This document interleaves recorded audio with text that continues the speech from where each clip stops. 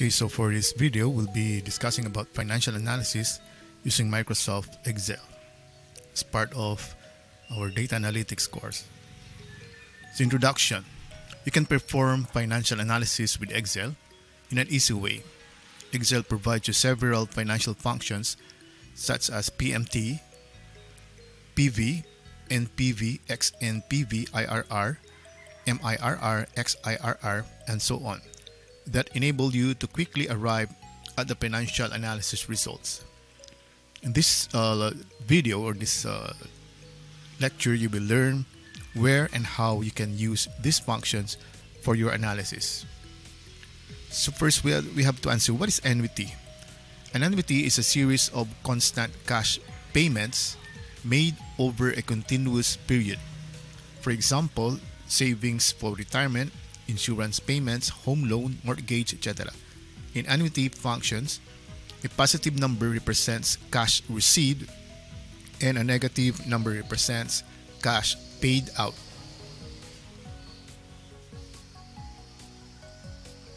Present value of a series of future payments. The present value is the total amount that a series of future payments is worth now. You can calculate the present value using the Excel functions. So PV, that's why present value, calculates the present value of an investment by using an interest rate and a series of future payments, so negative values, and income for positive values. At least one of the cash flows must be positive and at least one must be negative. And PV calculates the net present value of an investment by using a discount rate and a series of periodic future payments, negative values, and income, positive values. XNPV calculates the net present value for a schedule of cash flows that is not necessarily periodic. Note that PV cash flows must be constant, whereas NPV cash flows can be variable. PV cash flows can either at the beginning or at the end of the period, whereas NPV cash flows must be at the end of the period. NPV cash flows must be periodic, whereas XNPV cash flows need not be periodic. So in this video, you will understand how to work with PV. You will learn about NPV in a later section. Example, suppose you are buying a refrigerator. The salesperson tells you that the price of the refrigerator is $32,000, but you have an option to pay out the amount in 8 years with an interest rate of 13% per annum and yearly payments of $6,000. You also have an option to make the payments either at the beginning or end of each year. You want to know which of these options is beneficial for you. You can use Excel PV function. So the format is PV, then we have the rate, the end per, so payment, FB, and then type. So let's see what are these. So to calculate present value with payments at the end of each year, omit type or specify 0. So we should omit this one if you want it to be at the end of each year. To calculate present value with payments at the end of each year, specify 1. So I think this one is the beginning of each year. Okay, so 1 if end, 0 if at the beginning, because they're quite the same. So let's see. Example. So we have here 32,000. So let's go back. If it is 1, this is beginning. If it is 0, this is at the end, so as described here. So we have here the price is 32,000, the interest rate is 13%, number of payments is 8, and the payment is 6,000. So since it is payout, then it should be negative. And here we use the PV. So C3, that's the price. C4, C3, that's the interest rate. C4 is what? The number of payments, and C5 is the payment itself. And here, so we will get the present value of this 6,000 payments each year, paid at the end of each year. And here, the same percent, the same rate, but paid at the beginning of each year. So we have here the interest rate, the number of payments, and then the amount. Then we have here, ignore this one, null, comma, and then 1. So that means at the beginning of the year. So you notice that the present value of 32,000, if you use this one, is 28,793. While the present value, so we paid the same amount, but here we paid at the beginning, here we paid at the end. So you notice that the present value is 32,536. So that means that this one is more beneficial. So if you make the payment now, you need to pay 32,000 at present value.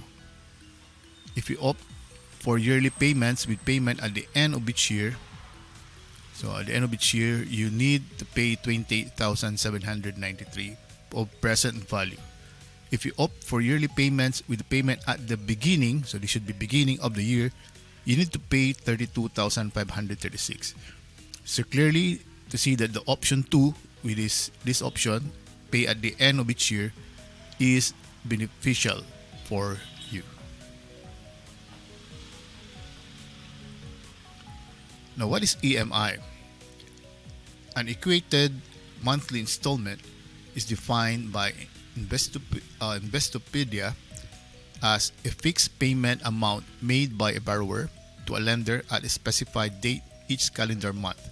Equated monthly installments are used to pay off both interest and principal each month, so that over a specified number of years, the loan is paid off in full.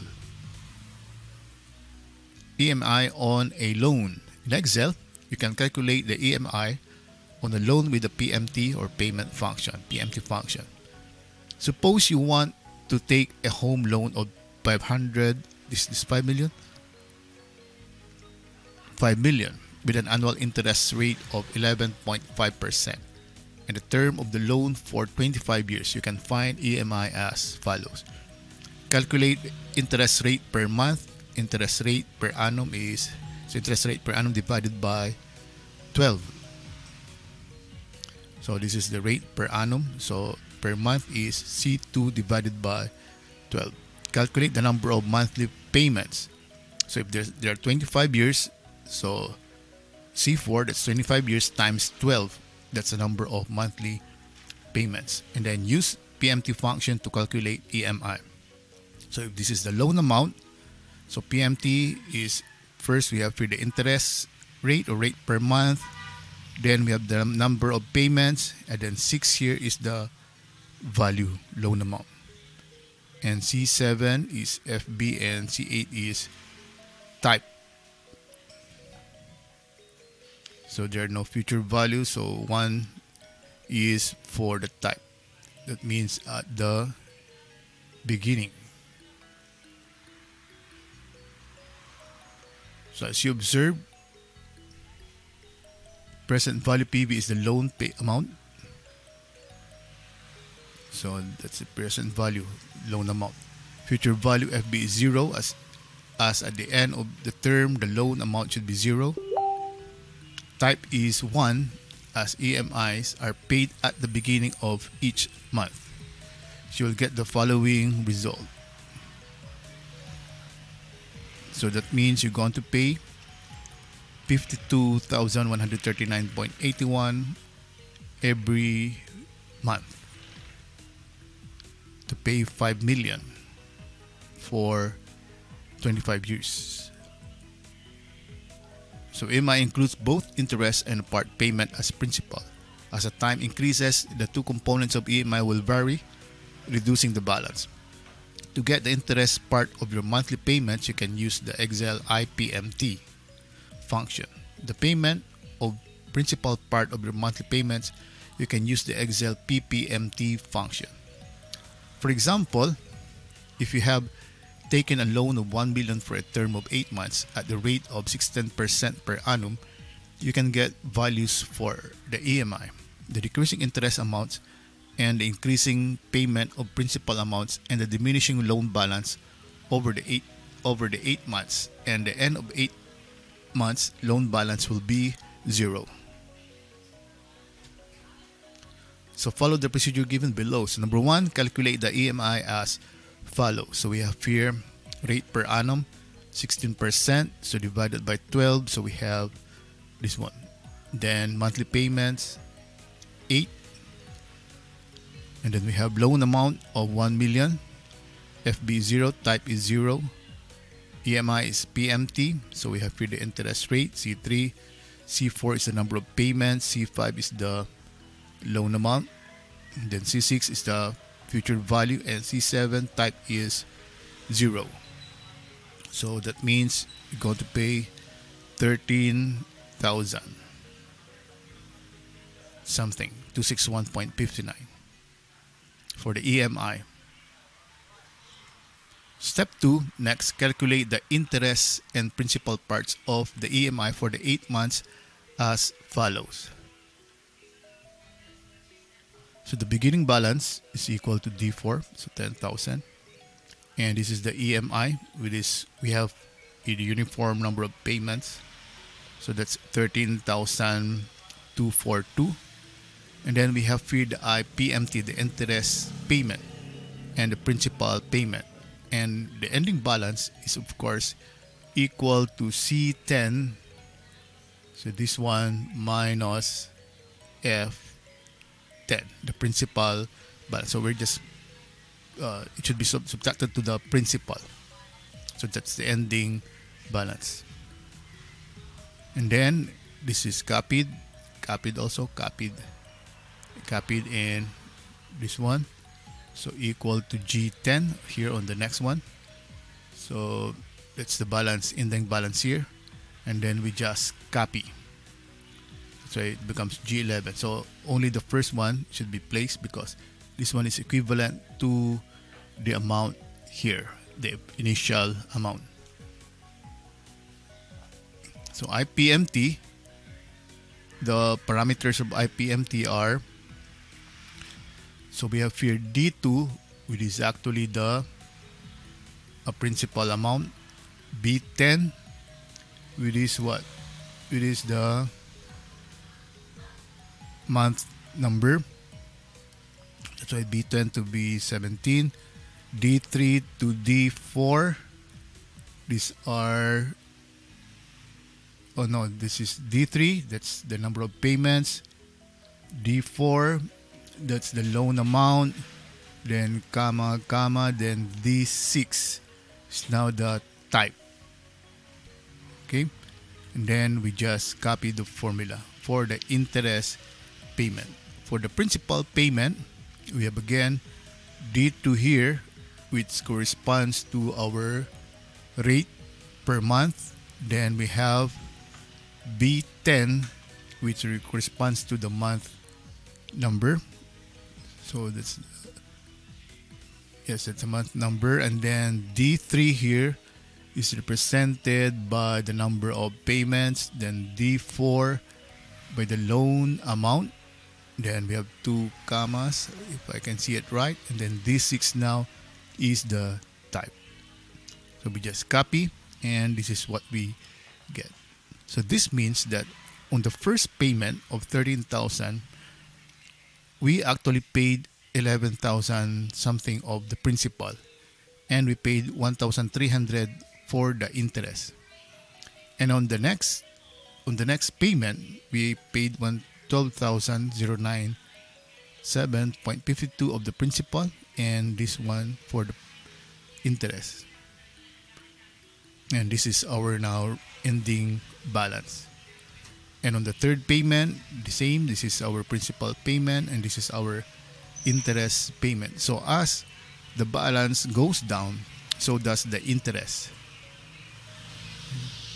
And now, as the interest goes down, we are paying now more of the principal. So at the end, that should be equal to 0. monthly payment of principal and interest on a loan. Interest and principals paid between two periods. You can compute the interest and principal paid between two periods inclusive. So compute the cumulative interest paid between two second and the third months using the cumulative IPMT. So that's CUM IPMT function. Verify the result summing up the interest values for second and third months. Compute the cumulative principal paid between second and third months using the cumulative principal function. And then verify the result summing up the principal values for second and third. So here, we use the function cumulative interest payment. So D2 here represents the rate per month. D3 is what? D3 is the number of payments, and D4 is the loan amount. 2 and 3 means second and third months. So between the 2 months, and then D6 here represents the type. And here we have the cumulative principal payment. So again, D2 is the rate per month. D3 is the number of payments. D4 represents the loan amount, 2 and 3 for second and third month, and then D6 now is the type. Now similarly, to check if they are the same, we add what? We add E11, so E11 and E12. So these are the interest payments for the second and third months. And to check for the cumulative principal payments, we also added F11 and F12. So these two values should be equal. So you will get the following results. So you notice that using the cumulative payment function, interest payment function, and the cumulative principal payment function will give us equal results.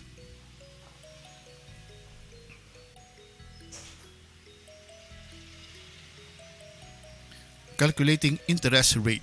Suppose you take a loan of 100,000 and you want to pay back in 15 months with a maximum monthly payment of 12,000. You might want to know the interest rate at which you have to pay. So again, you loan 100,000, you want to pay it in 15 months and with 12,000 as monthly payment. Now, what should be the interest rate? So that is what we're going to compute here. So we can use the rate function. So we just place here C3, that's the number of payments. C4 is what? The monthly payment. And C2 is the loan amount. Then comma, comma, 0, comma. Then this will give us the interest rate. So the value that is given by this formula is 8%. So that means that if the interest rate is 8%, you have to pay 12,000 in 15 months to be able to pay for the 100,000 loan amount.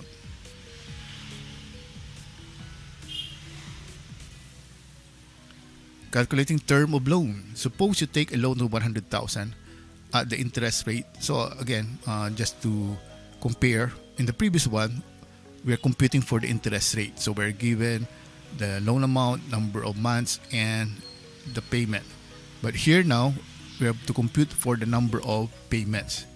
So we're given the following value. So let's first read this one. Suppose you take a loan of 100,000, that's the amount, at the interest rate of 10%. So we have the interest rate.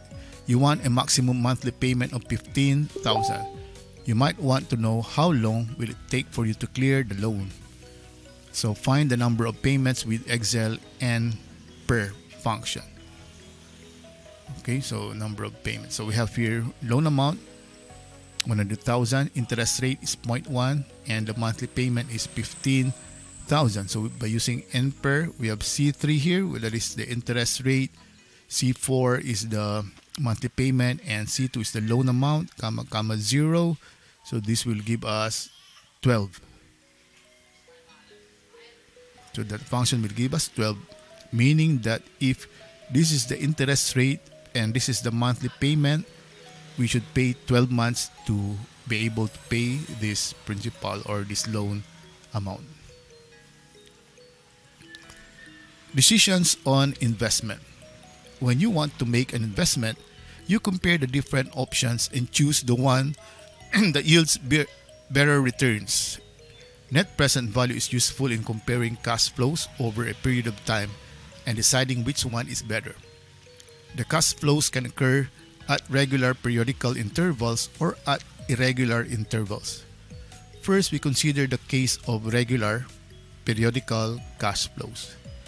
The net present value of a sequence of cash flows received at different points in time in n years from now, n can be a fraction, is 1 divided by 1 plus r raised to n, where r is the annual interest rate.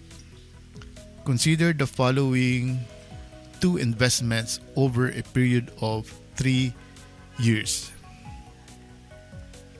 So we have for 3 years, interest rate of 20%, and these are two investments. So here we paid 100,000, here we were able to get 25,000, and here 7,000. Here negative 5,000, then 20,000, then the total, if we're going to get the total, here is 8,000, here is 7,000. So at face value, so if you're going to look at the face value, investment 1 looks better than investment 2. However, you can decide on which investment is better only when you know the true worth of the investment as of today. So you can use the net present value function to calculate the return. So we should not compute this using the face value. The cash flow can occur at the end of every year, at the beginning of every year, or in the middle of every year. NPV function assumes that the cash flows are at the end of the year. If the cash flows occur at different times, when you have to take into account that particular factor along with the calculation with NPV. Suppose the cash flows occur at the end of the year, then you can straight away use the NPV function. So we use the NPV function, then we place here C2, that's the interest rate, and then the cash flows will be from C2 to C5 rather, so C5 to C7. So that will give us the net present value. And while here in the second, so NPV, we use the same interest rate and the cash flows are from D5 to D7. So using this value now, you will get the following result.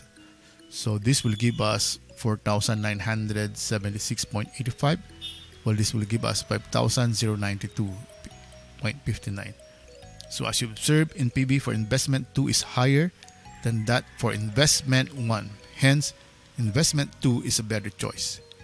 You get this result as cash outflows for investment 2 are at later periods as compared to that of investment 1.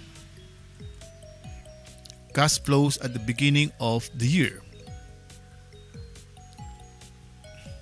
Suppose the cash flows occur at the beginning of every year. In such a case, you should not include the first cash flow in NPV. Calculation is as it already represents the current value. You need to add the first cash flow to the NPV obtained from the rest of the cash flow to get the net present value. So since it is already on the beginning, so it is assumed here that this one will be part of, that's already the present value. So you notice it is already given here. Then plus the net present value of these two payments. So that's why we have C5 plus NPV of, again, that's the interest rate, and then we only have C6 and C7. So D5 plus NPV, C2, and then we have the cash flow from D6 to D7. So this time the result is something like this. So you will get the following results. So this is at the beginning. and still we can say that investment 2 is better than investment 1. Cash flows in the middle of the year. So what if it is in the middle of the year? Suppose the cash flows occur in the middle of every year. In such a case, you will need to multiply the NPV obtained from the cash flow by the square root of 1 plus R, the interest rate, to get the present net value. So as we have here, we have C10 is already the net present value, but we multiply this with the square root of 1 plus C2. So that is how we get the cash flows in the middle of the year. So here's square root of 1 plus C2 again times D10. So the result will be something like this. So this will be the net present value if the payments are made in the middle of the year. Cash flows at regular intervals. If you want to calculate the net present value with irregular cash flows, that is, cash flows occurring at random times, the calculation is a bit complex. However, in Excel, you can easily do such a calculation with XNPV function. So arrange your data with the dates and the cash flows. So these are the dates and these are the cash flows. The first date in your data should be the earliest of all the dates, and the other dates can occur in any order. So this should be the earliest, and the other dates can be in any order. Use the XNPV function to calculate the net present value. So we have XNPV. C2 here is what? The interest rate. C4 to C11 is the cash flows, and then B4 to B11 are actually the dates. So you will get the following result. So the net present value of this cash flow is 17,523.65.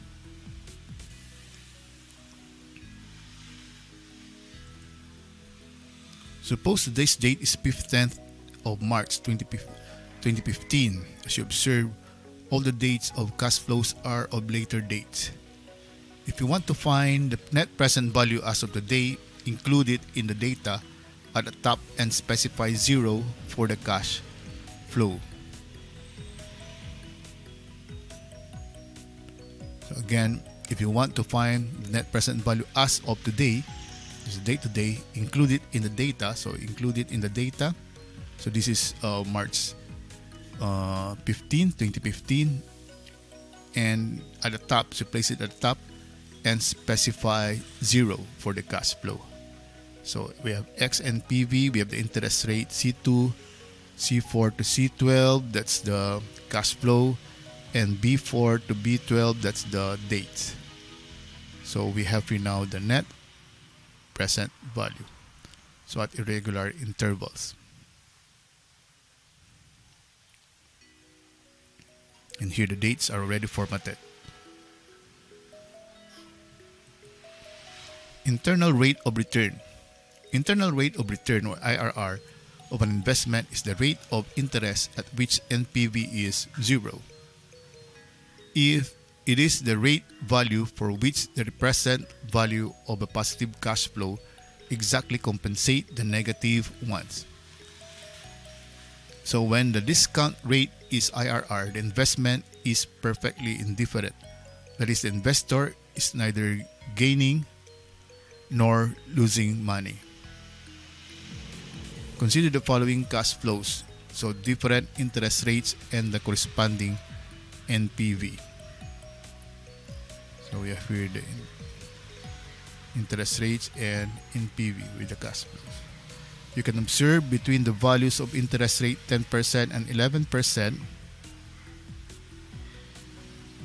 the sign of NPV changes. When you fine-tune the interest rate to 10.53, NPV is nearly 0, hence IRR is 10.53. That's the internal rate of return. So if you have interest rate, then this will be higher than 10.53, then that means you are more or less gaining. You have gained. Determining IRR of cash flows for a project. So the IRR is 10.53 as you had seen in the previous section. For the given cash flow, IRR may exist and unique, exist and multiple, so not exist. So let's look at this. So we have here the cash flow, IRR B3 to B6. So this will give us 10.53.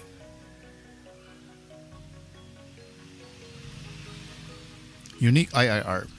If IRR exists and is unique, it can be used to choose the best investment among several possibilities. If the IRR cash flow is negative, it means that the investor has the money and wants to invest. Then the higher the IRR, the better, since it represents the interest rate the investor is receiving. If the first cash flow is positive, it means that the investor needs money and is looking for a loan. The lower the IRR, the better, since it represents the interest rate the investor is paying. So to find if an IRR is unique or not, vary the guess values and calculate IRR. If IRR remains constant, then it is unique. So we have here IRRs. So B3 to B6. So all B3 to B6. Then here we have the guess, D4, D5, D6. So this will be our guess. As you observe, the IRR has unique value for the different guess values. So for the different guess values, IRR is the same. So the IRR has a unique value for the different guess values. Multiple IRRs. In certain cases, you may have multiple IRRs. Consider the following cash flow. Calculate IRR with different guess values. So these are the different guess values. So the same as the previous one. And you'll notice that we have here now different values. So we have here multiple IRRs. You can observe that there are two IRRs, 9.59 and 216.09. You can verify these two IRRs by calculating the NPV, so net present value. For both 959 and 216.09, NPV is 0. In certain cases, you may not have IRR. Consider the following cash flows. Calculate IRR with different guess values. So these are the guess values. And you will get the result as num for all the guess values. The result num means that there is no IRR for the cash flow considered.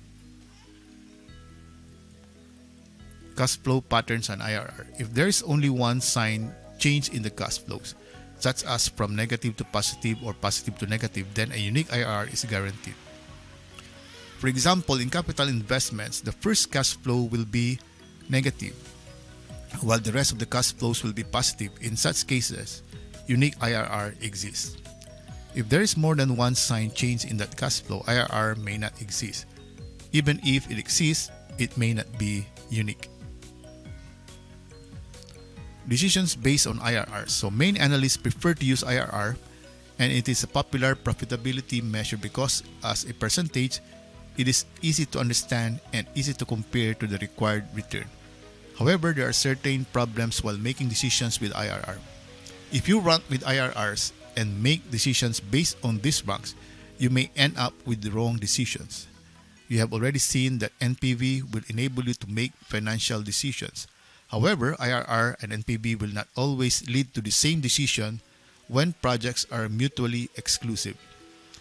Mutually exclusive projects are those for which the selection of one project precludes the acceptance of another. When projects that are being compared are mutually exclusive, a ranking conflict may arise between NPV and IRR. If you have to choose between project A and project B, NPV may suggest acceptance of project A, whereas IRR may suggest project B. This type of conflict between NPV and IRR may arise because one of the following reasons. The projects are of greatly different sizes, or the timing of the cash flows are different. So projects of significant size differences. If you want to make a decision by IRR, project A yields to a return of 100 and project B a return of 50. Hence, investment on project A looks profitable. However, this is a wrong decision because of the difference in the scale of projects. So consider you have 1,000 to invest. If you invest entire 1,000 on a project A, you get a return of 10%. If you invest 100 in project B, you will still have 900 in your hand that you can invest on another project, say project C. Suppose you get return 20% on project C, then the total return on project B and project C is 230, which is way ahead in profitability. So as compared with 100. So thus NPV is a better way for decision making in such cases. Projects with different cash flow timings. So let's say 1,000. We have here the NPV and we have the IRR. Again, if you consider IRR to decide, project B would be the choice. However, project A has the higher NPV and is an ideal choice. IRR of irregularly spaced cash flows. Your cash flow may sometimes be irregularly spaced. In such a case, you cannot use IRR as IRR requires equally spaced time intervals. You can use XIRR instead, which takes into account the dates of the cash flow along with the cash flows. So again, irregularly spaced, so we have used XIRR. So we have here C3 to C6 and then B3 to B6. These are the dates. So our IRR now is 26.42%. Modified IRR. Consider a case when your finance rate is different from your reinvestment rate. If you calculate internal rate of return with IRR, it assumes the same rate for both finance and reinvestment. Further, you might also get multiple IRRs. For example, consider the cash flow given below. We have the finance rate and reinvestment rate. So here, we have 0.16, the cash flows. So these are the cash flows. So discount rate, and we have the net present values. As you observe, in PV is 0 more than once. So 0 more than once.